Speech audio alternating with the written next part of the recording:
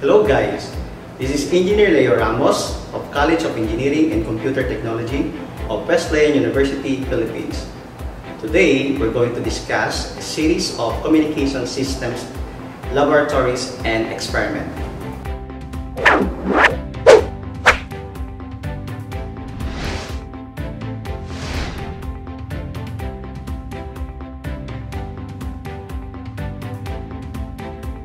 For the series of communication systems laboratories, this is the typical setup.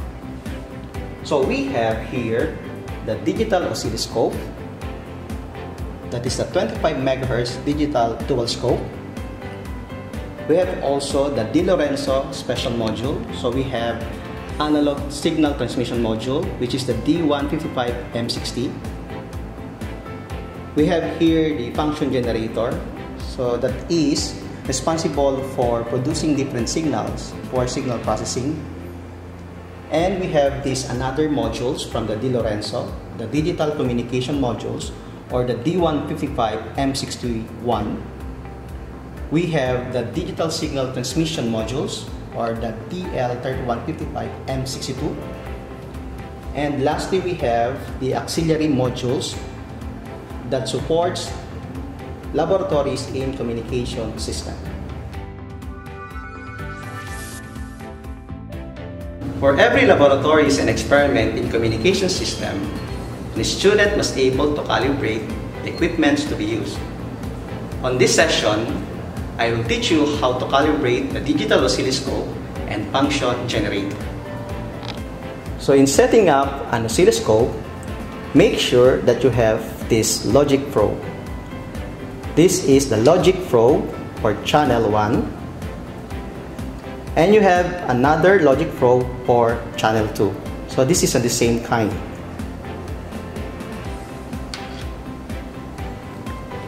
Okay. Secure the logic probe on the channel 1 and channel 2 slot. Then you're ready to go. Power up the oscilloscope using this power up button. So this oscilloscope is Wheeler WDSO 2025CL model.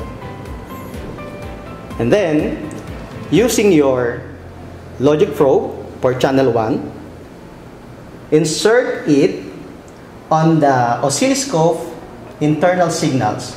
So these signals is 3 volt peak to peak, 1 kHz signals. So meaning to say, all of the oscilloscope probe must measure at least 1 kHz frequency signal with 3 volt peak to peak. So I will insert both probe on these signals, and make sure that the ground for security, you need to ground the oscilloscope together with the ground of the probe. And next, you need to press the auto button. The auto button is responsible for calibrating the signal within the signal of the oscilloscope. As you can see, we have here 2 signals, okay, for both channels, channel 1 and channel 2. So as you can see here, the measurement, so the amplitude of channel 1 is 3 volts, as I've said, and the frequency is 1 kHz. For channel 2, we have 3 volts amplitude and the 1 kHz frequency. So if you have this kind of reading, meaning to say that your oscilloscope is already calibrated.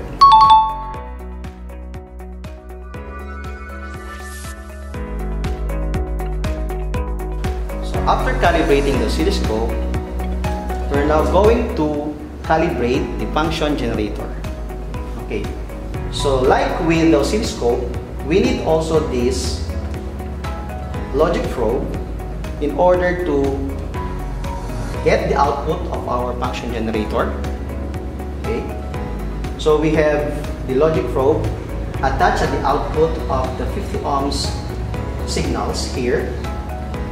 And power on this power button. So you can see there is a number indicating here, so that is 845 Hertz. So a function generator can able to generate frequencies, variable frequencies, so depending upon on the frequencies you're going to use in the experiment. So you can position this knob in order to change the required frequencies for the experiment. So in this case, I'm making a clockwise direction, so it increased in frequency, and counterclockwise movement on this knob will decrease the frequency. For the frequency that is larger from kilohertz range, so you can select this button or this knob into a kilohertz range. So as you can see here, there is a kilohertz range. So the signals currently that is generated by this function generator is about 7.76 kilohertz. So I will verify the signals if it is 7.76 kilohertz using the calibrated oscilloscope. And in order to do that, I will going to use this channel 1 in the digital oscilloscope. This is a channel 1, and I will get the signal at the output of the function generator.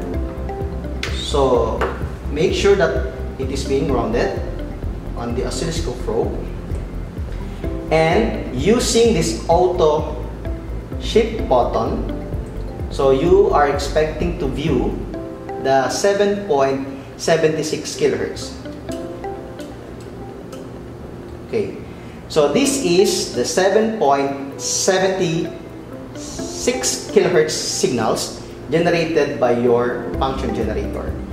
So a function generator can able to generate different waveforms. So in this case, we are seeing a sinusoidal signals, but we can change it into a triangular signals or a rectangular signals. So in order to do that, you need to select which signals you need to use in your experiment. So if you press this button here, so it will give you a sinusoidal signals. If you push this button, so you'll give a triangular signals, and if you push this button, you will have a rectangular signals. So I will push these triangular signals. So observe what will happen on the output of our oscilloscope. So it should show a triangular waveform.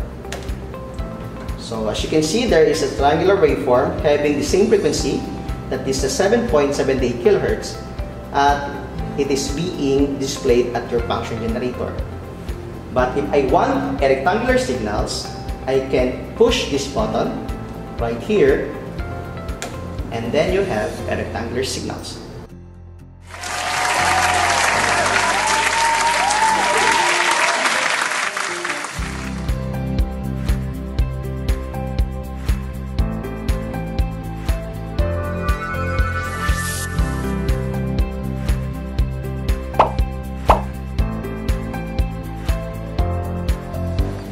For more videos regarding communication system, please like, share, and subscribe this channel.